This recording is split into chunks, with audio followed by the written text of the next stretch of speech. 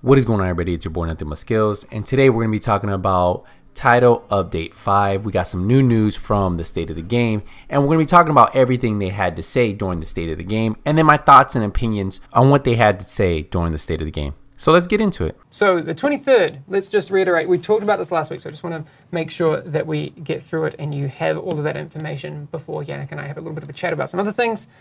July 23rd, or Tuesday, for Year 1 pass holders, includes 2 new main missions, 2 classified assignments, and the first investigation area of the new Expeditions feature. Classified assignments are exclusive to Year 1 pass holders. Central Aquarium and NSA Site B13 are coming next Tuesday. Also, Episode 1 will come with a big rework of the skills system. We've talked about that in other shows, so Bruce has been on here to talk about all of the changes coming with skills. That's kind of the big flavor change coming in with the TU5. We've covered extensively all of those things. We have VODs and there's archives of all of that, so you can go check out what Bruce has done there.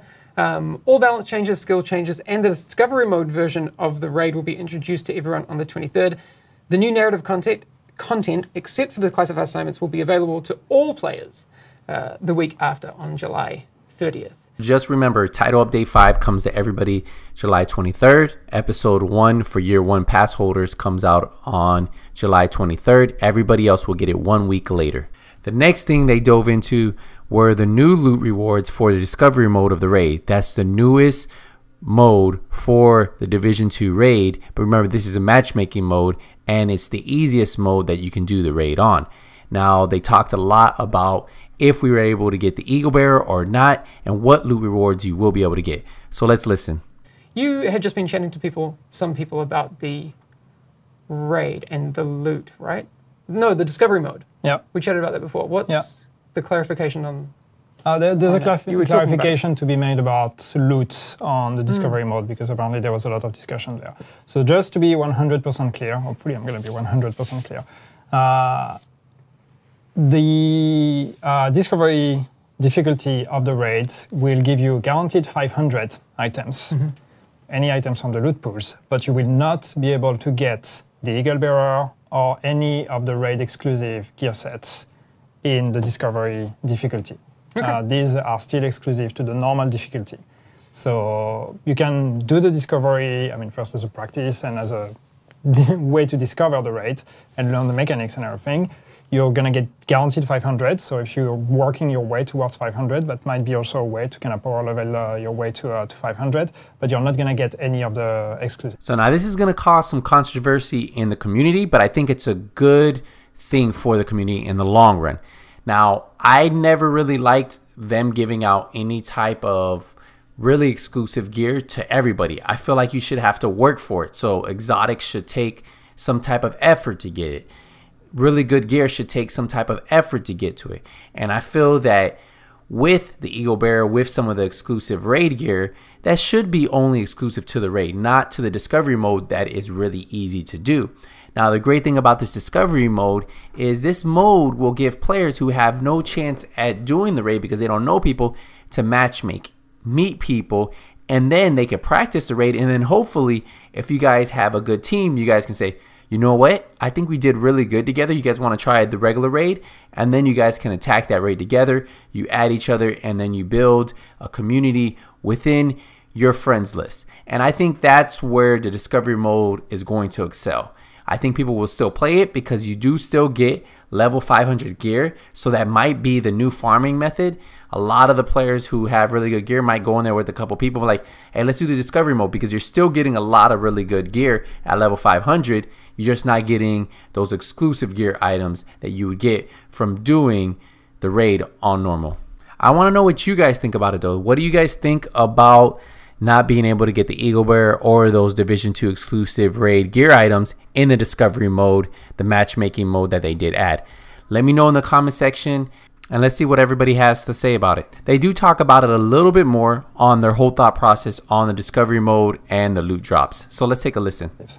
Yeah, so people asking in chat, Moku-chan saying, well, so what is the meaning of playing it? So you can experience the raid, the challenge of the raid, and also get really good gear. But we also want to make sure that the people who play the raid as it in its purest form have, you know, meaningful rewards for that experience as well. Yeah, it's just if you're somebody that can do the normal raids, Discovery is not for you. So, No, of course. Go do the normal raid and go get your rewards there. Discovery is really here for people who would like to experience these mechanics and everything, but are not min-maxed enough and everything to actually do the normal raid. And two, it's also for people that want to prepare for the normal raids and just want to either practice or also meet like-minded people that they can then befriend and then organize actual runs of the normal raids. This is the intention with the Discovery difficulty. It's really for people to discover, experience, learn the mechanics, and prepare for the normal one. Yeah, I think it's a really good way because it can be pretty daunting to get into the raid. I know I got super carried, so I haven't had the same experience as everyone else. I enjoyed it, but like I probably wouldn't have jumped in if I didn't know that I was like with other people who were super confident. But like I wanted to experience the raid, so discovery mode. Yes. I am super into. So like I said, I think it's a great place for people to meet people to play with, and I feel that them keeping the Eagle Bearer and also the raid exclusive gear to the normal mode, not discovery mode, is a good way to keep people playing the raid. Now they did make some changes to the social space. That's the space that's right outside of your base of operation, where you usually see random players running around, and they show off a new look that they're adding to the social space in Title Update 5. So in the Tuesday update, as far as I know, there's some changes to the way some things are laid out in the social space outside the base of operations. So can we just pull up that video and we'll just chat about that while we take a look at some of those changes. So this was captured yesterday, actually, from the build that's coming out on Tuesday. So actually, if you walk out the front of the White House and come out to this area where the helicopter is, there are some other things that you can do out here. So crafting and recal. Yeah, it looks a bit different, yes. Yeah, so just so you know where these things, it was in the PTS already, yes. But just for the people who don't know about this, crafting and recal is here. Yeah. There you go. Optimization table, I think. I don't have the full list of everything that is out there, but I mean, the idea is just basically to bring the services that you have from the base of operation outside in the social area. So we want people to be able to actually hang out there and just do what they would normally do in the base of operation, not have to run around so much either, but also do that while they're actually in a social space, kind of the way we had the terminal in Division 1. That's this feeling we want to bring back of like, you're doing your things there, but you see other players as well. Okay, so in my list here, what has been written was you can now find your stash, crafting bench, recal, and matchmaking out there. The old station inside the build is still available, in case you don't like being out in the sun. So they added some areas for you to do your everyday things outside of the base of operation, but they also talk about this new feature called the Shepherd feature. Listen. Okay, I want to take a quick look at what is called the Shepherd feature, which I think is pretty cool. So we talked about it a little bit earlier, that the call for backups thing was one of those, the first thing I think that came out on the PTS of the game from memory, and people were like, "Oh, this call for backup feature is super annoying." Like agents calling for backup, all that. So it was like one of those things. But rewind a second, and this will start making a bit of sense. Now, okay, this is the scenario. You call for backup, and I'm like, "Okay, Yannick, I'm going to come and help you out. I'm going to be a good guy." As it usually happens. I come to your session, we do some stuff, Yeah. like maybe you wanted to do a mission or like a living world activity. We complete it, and then I get some Shepherd experience. Oh, what is Shepherd experience? What is Shepherd experience? Because at the end of that... We did not rehearse that. At the end of the loop, you will have the chance to endorse me or not endorse me. You won't thumbs down me and be like, that guy sucks. But you'll be like... Like I do in real life. But like you could be like, hey man, that was really cool. Endorse, right? Then I will get Shepherd experience. And actually, I think I have a video of what that looks like.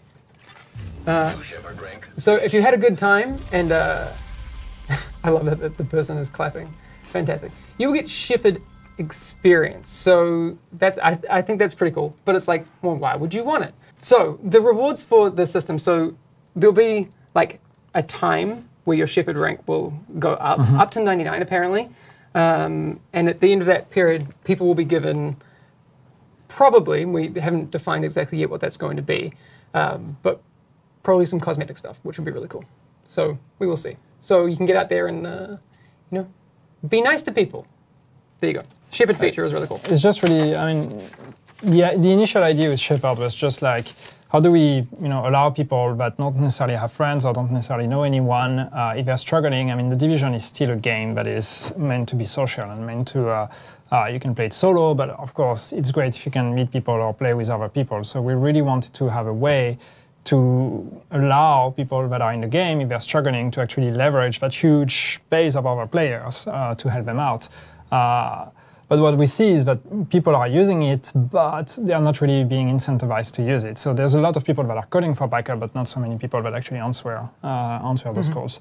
So it's really a way for us to try to kind of encourage this kind of connections and this kind of, you know, people meeting with each other and playing, and maybe find out that they actually get along and maybe they want to keep playing together, or maybe even it's going to be like, hey, you know what, actually I have space in my clan, they want to join. And it's really really trying to encourage people to meet with each other and, you know, make friends, and then hopefully make long-term friends so they can play even more content together. Aww. The other thing with it that I think is pretty cool is that you will have visibly like this little cool wings icon next to your name, which will show your Shepherd level. So if you're like, if you're real nice, you'll see some people around with like walking around with their like Shepherd 99. But Multiply, if you don't want to be social, that's fine. You can just turn off call for backup. So I thought that was pretty cool. They're adding a lot of little new things to the game. They're continuing to improve the game. They're working on things, and they really didn't address PvP too much. But I know that they said that Red Storm is working on it. So hopefully soon in the near future, we'll get some more PvP information. Let me know what you guys think about this. All the new changes. Title Update 5 coming out soon. I'm excited for it. I'm excited to see skill builds come back. Let me know if you guys are excited for skill builds, what you guys think about this. Don't forget, if you guys didn't watch my last video, how to farm the Dark Zone, it's a pretty funny one. Don't take it too serious. I was just having fun with that one. But at the end of the day, content should make you guys always smile, laugh, chuckle a little bit, and hopefully that video did that for you guys. Don't forget to leave a thumbs up if you found this video useful. If you have any questions, if you want to voice any of your opinions, use the comment section down below. And as always, guys, thank you guys again for all the support. But until the next video, nothing but skills out.